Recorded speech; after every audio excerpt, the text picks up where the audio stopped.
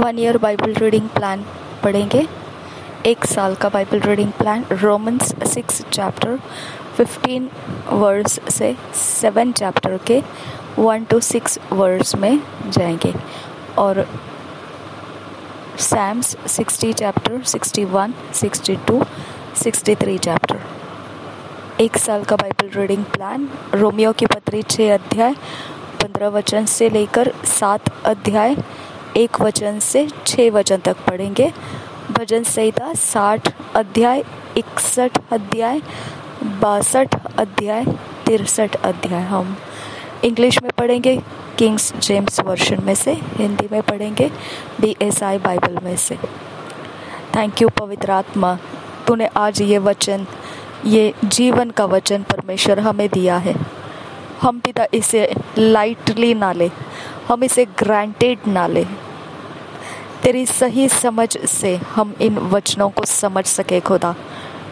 ये वचन सुनना पढ़ना व्यर्थ ना जाए खुदा। पवित्र आत्मा, तेरे अलावा कोई हमको वचन नहीं सिखाएगा, कोई हमको सच नहीं बताएगा। तू सच्चाई का आत्मा है पवित्र आत्मा। तुझ पर हमारा भरोसा है कि तू हमसे प्रेम रखता है, तू हमारे अंदर निवास करता है। हमारे द्वारा सुनने वालों को, पढ़ने वालों को हमारे संगति में तू वचन सिखाता है। उसमें पिता पवित्र आत्मा हम पिता चल भी पाए ऐसा अनुग्रह भी कर। हमारे जीवन को बदलने वाला रास्ता तू तैयार करता है जब हम वचन पढ़ते हैं। कम होली स्पिरिट, हमारे साथ संगति में हमें इस वचन का आनंद दे। नासरी यीशु के नाम से यह विनती प्रार्थना को करते हैं, सुन और कबूल कर पिता। आमेन, आमेन, आमेन। रोमन्स 6 चैप्टर 15 वर्स से लेकर 7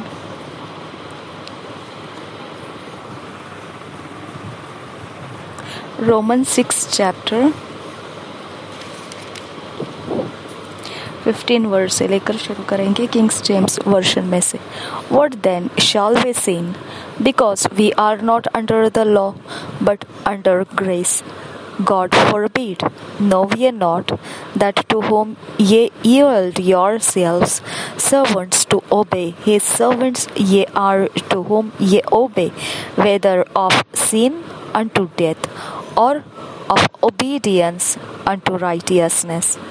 But God be thanked that ye were the servants of sin, but ye have obeyed from the heart that form of doctrine which was delivered you.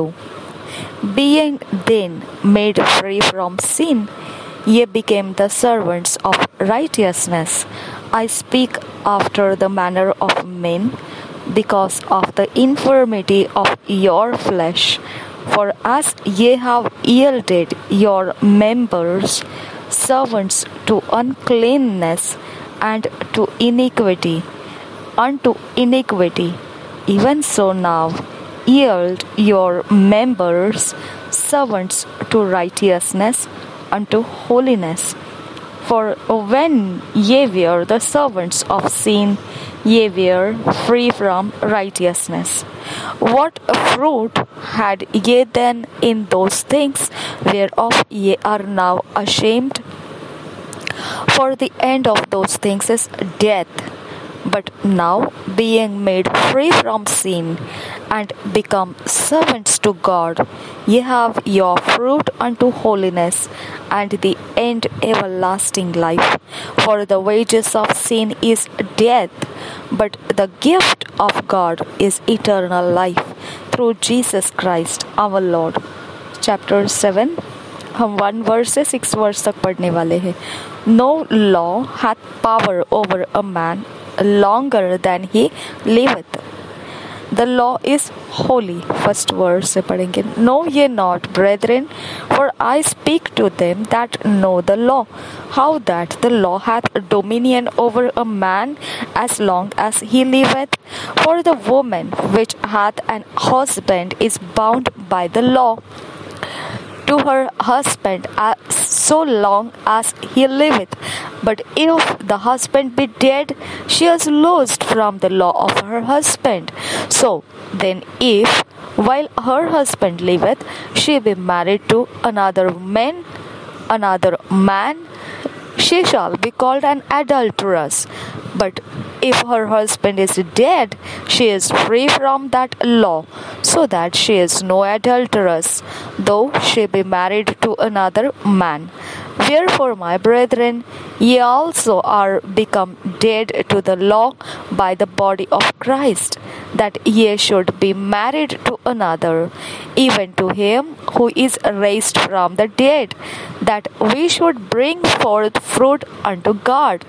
For when we were in the flesh, the motions of sins which were by the law did work in our members to bring forth fruit unto death. But now we are delivered from the law, that being dead wherein we were held, that we should serve in newness of spirit, and not in the oldness of the letter.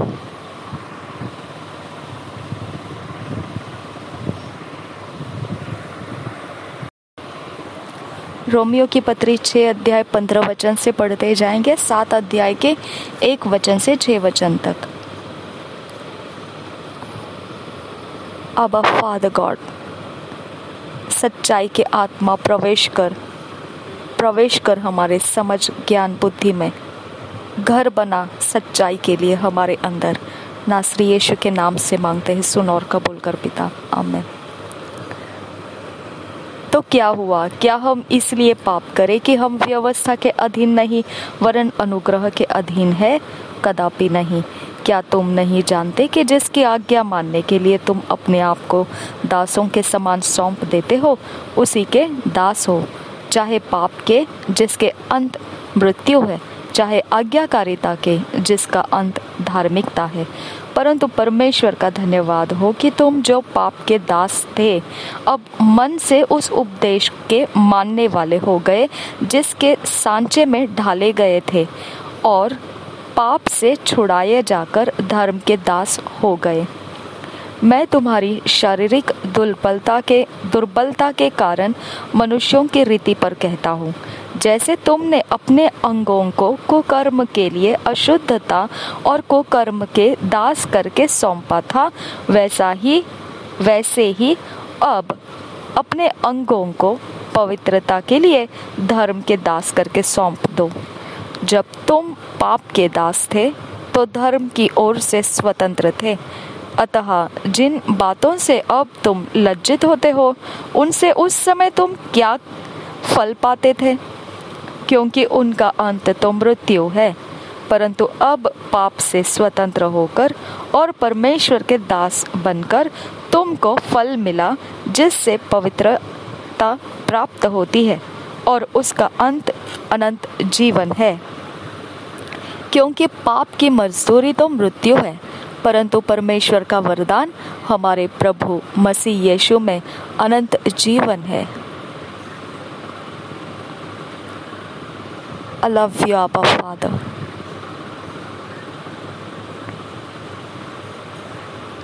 इन वचनों को हमें सिखा खुदा, ताकि हम पाप से दूर रहे और पवित्रता में बढ़ते जाएं। नासरी यीशु के नाम से धर्म के फल हम लाए, पवित्रता में हम बने रहे। नासरी यीशु के नाम से मांगते हैं, सुन और कबूल कर पिता, आमीन, आमीन, आमीन। 7 अध्याय पढ़ेंगे 1 वचन से 6 वचन तक।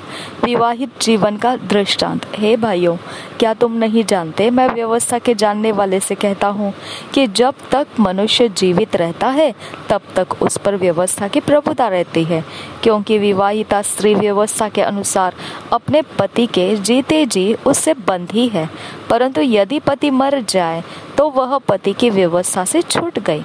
इसलिए यदि पति के जीते जी वह किसी दूसरे पुरुष की हो जाए तो व्यभिचारिणी कहलाएगी, परंतु यदि पति मर जाए तो वह उस व्यवस्था से छूट गई, यहाँ तक कि यदि किसी दूसरे पुरुष की हो जाए तो भी व्यभिचारिणी न ठहरेगी।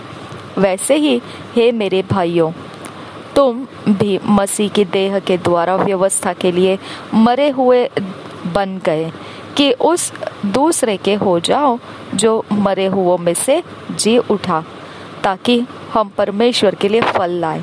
क्योंकि जब हम शारीरिक थे तो पापों की अभिलाषाएं जो व्यवस्था के द्वारा थी, मृत्यु का फल उत्पन्न करने के लिए हमारे अंगों में काम करती थी। परंतु जिसके बंधन में हम थे उसके लिए मरकर अब व्यवस्था से ऐसे छूट गए कि लेख की पुरानी रीति पर नहीं वरन आत्मा की नई रीति पर सेवा करते हैं। सैम्स 60, 61, 62, 63 हम पढ़ेंगे। दाऊद का भजन है, ये डेविड का भजन है। अगर आप नए हो भजन संहिता पढ़ने के लिए या फिर पवित्र बाइबल को सुनने के लिए, तो आपने एक बात को ध्यान रखना है, ये व्यवस्था के अंदर से लिखा हुआ भजन है। इसके अंदर मसीह यीशु के प्रकाशन जो आते हैं उसको हमने लेना है, और भविष्य में जो परमेश्वर ने बोल कर रखा था विश्वास जीवन के विषय में, यीशु के मृत्यु के विषय में और यीशु के आगमन के विषय में, प्रकाशित वाक्य के विषय में जो लिखा हुआ है, अगर ये प्रकाशन भजन संहिता में हमको मिलता है तो हमने उसको लेना है। और जब वो इस प्रकार से कहता है कि शत्रु के लिए, शत्रु को ऐसा कर, शत्रु को वैसा कर, तो वो मनुष्य के लिए नहीं है। अभी वो हम आत्मा के जगत से दुष्ट आत्माओं के विरोध में काम करते हैं। तो अब विरोध में काम करते हैं मतलब उनको अधर्म फैलाने नहीं देते हैं। जो परमेश्वर की धार्मिकता है उसको बढ़ाने के लिए वो आड़े आते हैं, तो इसके लिए उनको हटाना पड़ता है। तो ये काम हम करते हैं, लेकिन इसके अंदर जो शत्रु क्या कहा गया है, वो जो दुष्ट आत्मा के को साथ लेके जो चढ़ाई करते, अधर्म को ज़्यादा हम पर लादने की कोशिश करते, फिर उन लोगों को नहीं, उन शक्तियों को हम बोलते हैं कि हमारे रास्ते से हटना है। परमेश्वर ये शत्रु है हमारे, इनको अलग कर। तो वो मनुष्य के लिए नहीं है। ओके, तो वो मनुष्य बिल्कुल निश्चिंत रहना है। जब ऐसे शब्द हम बोल रहे होते तो ये शब्दों से दुख नहीं करना है।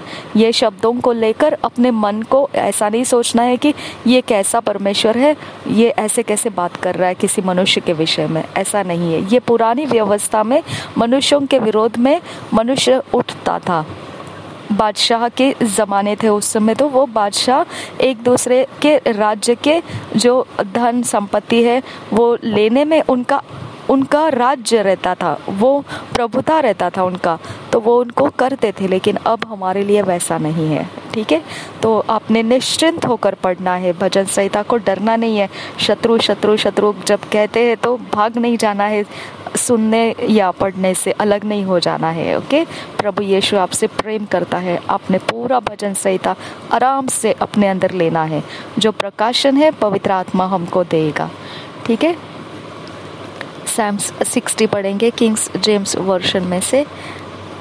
David prays for deliverance, comforting himself in God's promises to the chief musician upon Shushani Dod Miktam of David to teach when he strove with Aramana Haraim and with Aram Zobah. When Joab returned and smote of Edom in the valley of Swold 12,000. First verse से पढ़ेंगे। O God, thou hast cast us off, thou hast scattered us, thou hast been displeased, O turn thyself to us again. Thou hast made the earth to tremble, thou hast broken it. Heal the breaches thereof, for it shaketh. Thou hast shewed thy people hard things. Thou hast made us to drink the wine of astonishment. Thou hast given a banner to them that fear thee, that it may be displayed because of the truth, Selah, that thy beloved may be delivered. Save with thy right hand and hear me, O God. God hath spoken in his holiness. I will rejoice. I will divide Shechem and mete out the valley of Succoth. Gilead is mine, and Manasseh is mine. Ephraim also is the strength of mine head. Judah is my lawgiver. Moab is my washpot. Over Edom will I cast out my shoe. Philistia, triumph thou because of me. Who will bring me into the strong city? Who will lead me into Edom? Who will bring me into the strong city? Who will lead me into Edom? Wilt not thou, O God, which hadst cast us off, and thou, O God, which didst not go out with our armies, give us help from trouble? For vain is the help of man. Through God we shall do valiantly, for he it is that shall tread down our enemies. Psalms 61. David flees to God. He vows perpetual service unto him. To the chief musician upon Negina, a psalm of David. First word से पढ़ेंगे. Hear my cry, O God, attend unto my prayer. From the end of the earth will I cry unto thee. When my heart is overwhelmed, lead me to the rock that is higher than I. For thou hast been a shelter for me and a strong tower from the enemy. I will abide in thy tabernacle forever. I will trust in the covert of thy wings, Selah. For thou, O God, hast heard my vows. Thou hast given me the heritage of those that fear thy name. Thou wilt prolong the king's life and his years as many generations. He shall abide before God forever. O prepare mercy and truth, which may preserve him. So will I sing praise unto thy name forever, that I may daily perform my vows. Psalms 62. David prophesying his confidence in God encourages the godly. To the chief musician, to Jeduthun, a psalm of David. First word से पढ़ेंगे. Truly my soul waiteth upon God, for him cometh my salvation. He only is my rock and my salvation. He is my defense. I shall not be greatly moved. How long will ye imagine mischief against a man? Ye shall be slain all of you. As a bowing wall shall ye be, and as a tottering fence. They only consult to cast him down from his excellency. They delight in lies. They bless with their mouth, but they curse inwardly. Selah. My soul, wait thou only upon God, for my expectation is from him. He only is my rock and my salvation. He is my defense, I shall not be moved. In God is my salvation and my glory. The rock of my strength and my refuge is in God. Trust in him at all times. Ye people, pour out your heart before him. God is a refuge for us, Selah. Surely men of low degree are vanity, and men of high degree are a lie to be laid in the balance. They are altogether lighter than vanity. Trust not in oppression, and become not vain in robbery. If riches increase, set not your heart upon them. God hath spoken once, twice have I heard this, that power belongeth unto God. Also unto thee, O Lord, belongeth mercy, for thou renderest to every man according to his work. Psalms 63. David's thirst after God's service in his sanctuary.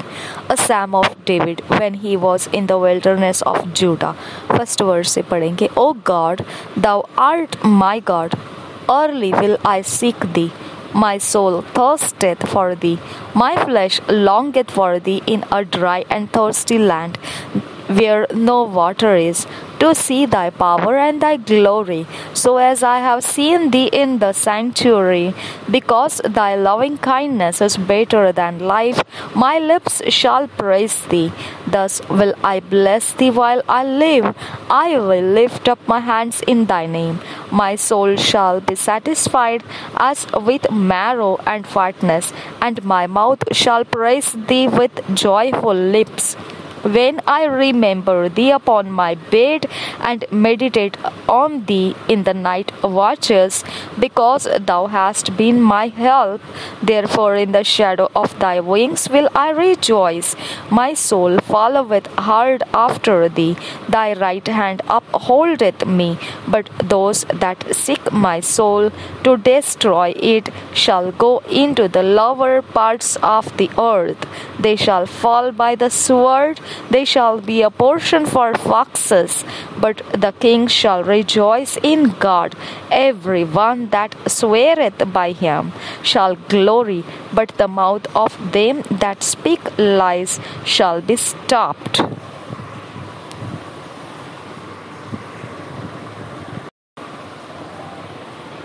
भजन संहिता 60 अध्याय 61, 62, 63 अध्याय पढ़ेंगे।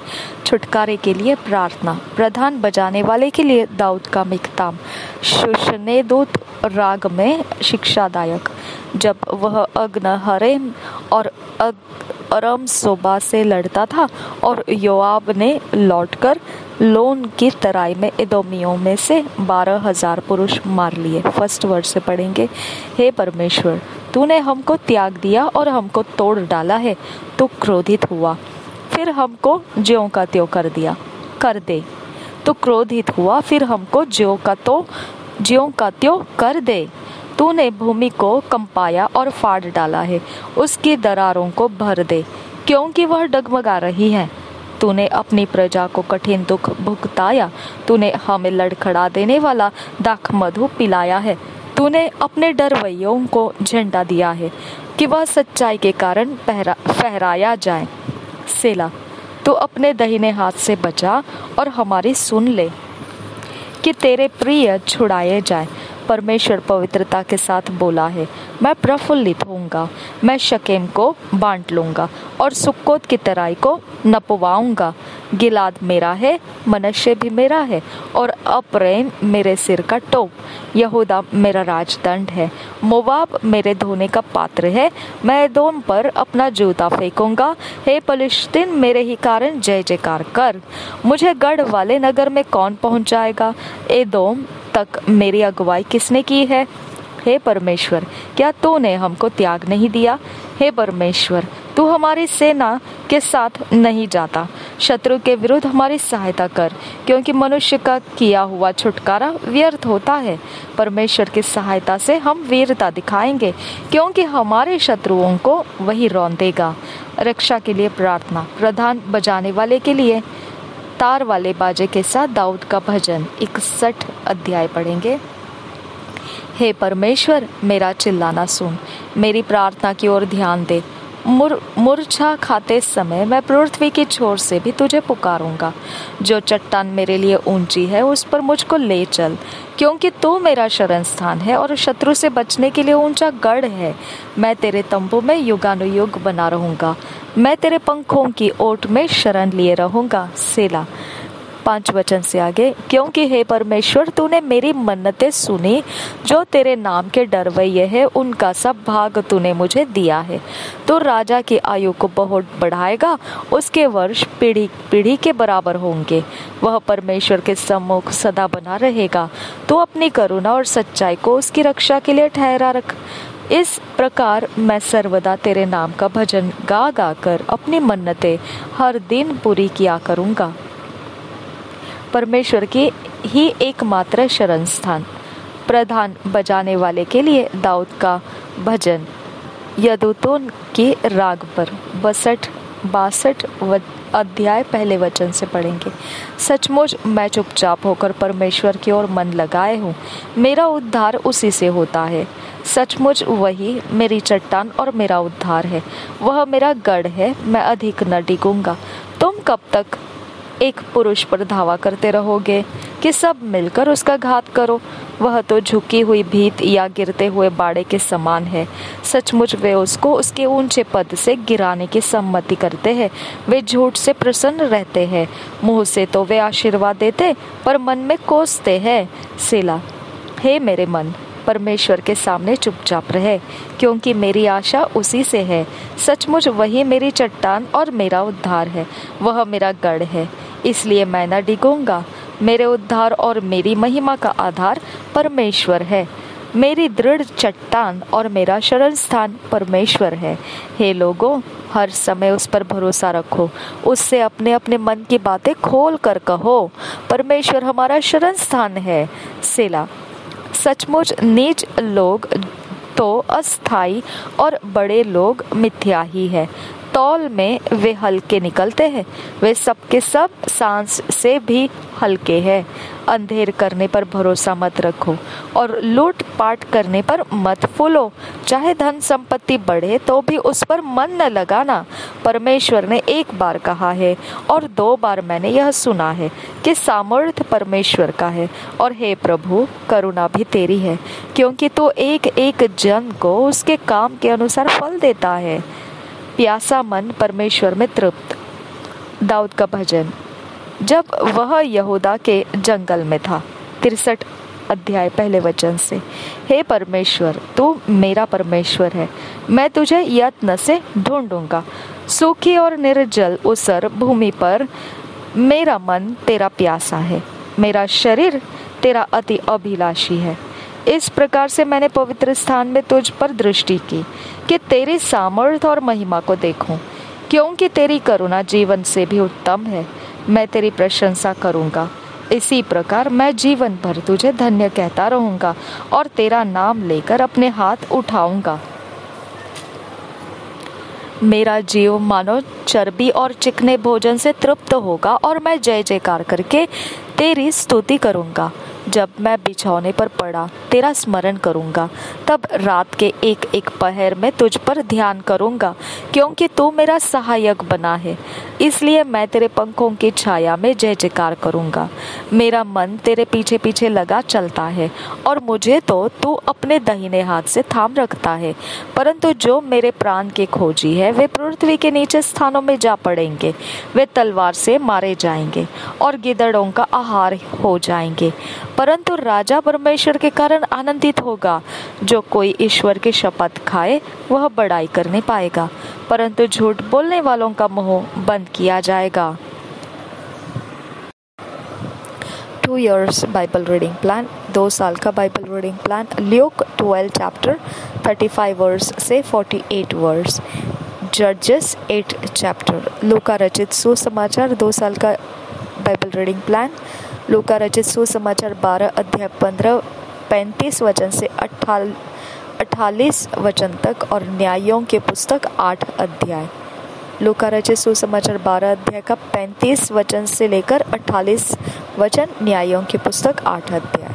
हमने अकेले में बैठकर इस Bible reading को, 2 साल के बाइबल रीडिंग को करना है। हम व्यक्तिगत समय में परमेश्वर के साथ ये वचनों को लिए बैठना है।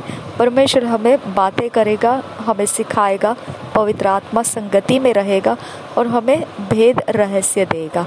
हमने उसको नोट्स बनाकर लिखना है और उन नोट्स में जो परमेश्वर हमको चलने के लिए, क्रियाओं में डालने के लिए कहेगा, उन बातों को हमने तुरंत उठाना है और उसके अनुसार हमने अपने जीवन में उसको लागू करना है। ऐसा करते हुए 2 साल के अंत में हम देखेंगे परमेश्वर के वचन से ढला हुआ व्यक्ति होकर हम निखर कर आएंगे, और ऐसा व्यक्ति परमेश्वर बड़े उपयोग में लाता है। परमेश्वर हमारे लिए ये अनुग्रह दिया है, निश्चित हमने इस अनुग्रह को प्राप्त करना है और इस अनुग्रह का लाभ उठाना है। प्रभु यीशु मसीह हम सबके साथ बना रहे। आमीन, आमीन, आमीन।